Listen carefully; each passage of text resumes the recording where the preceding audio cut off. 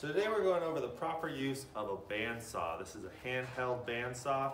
We use this in our field for cutting conduit, cutting strut, things of that nature.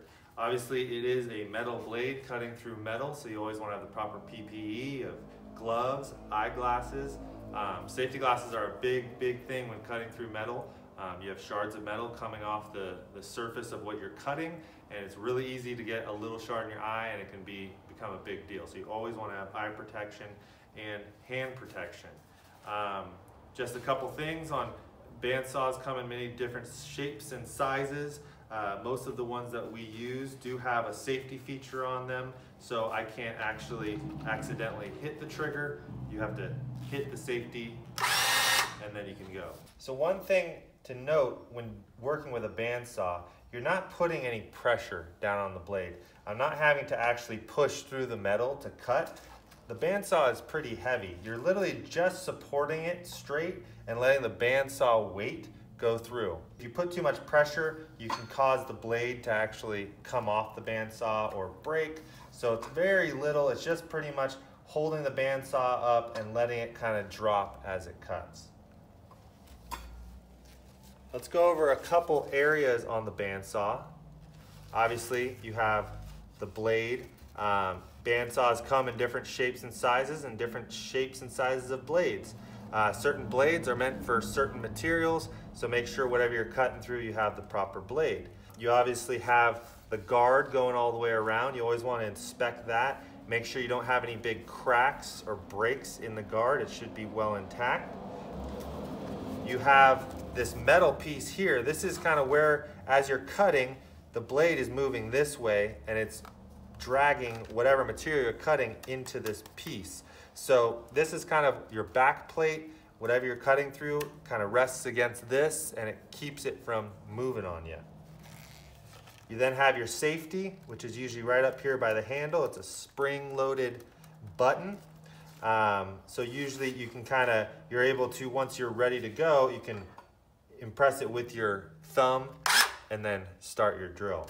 If it's not impressed, nothing will happen. You got a handle here for, two-handed operation. If you do have, a situation where your strut or pipe is in a vise and you don't have to put pressure in here, then you can hold the handle and really make sure you have a good straight cut. And that's about it on the bandsaw.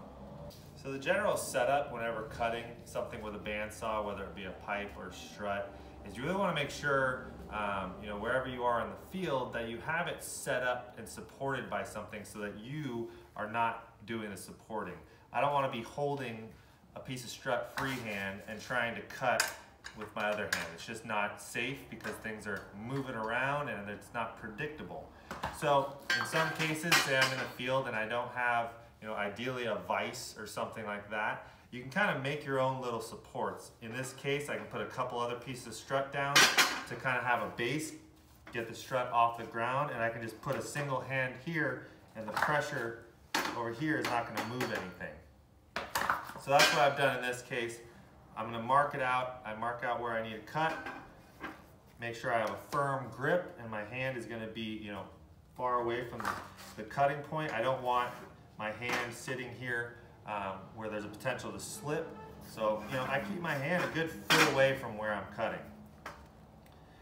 And then once I get the bandsaw going, obviously it's going in circular motion, and it's going to want to take whatever I'm cutting and move it to this back plate.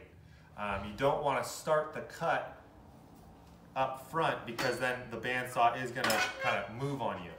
You pretty much just want to put the back plate right up to the material you're trying to cut, and then you can slowly pull the trigger.